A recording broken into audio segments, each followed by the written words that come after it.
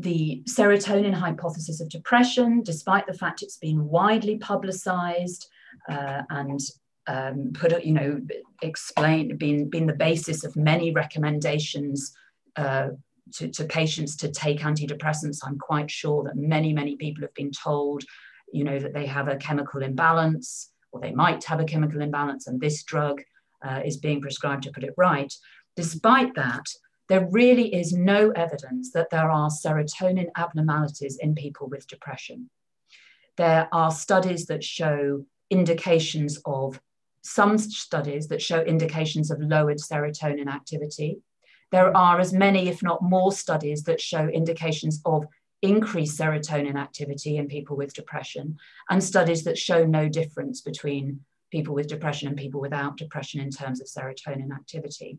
So overall, there's really no evidence that there's an abnormality of serotonin in depression.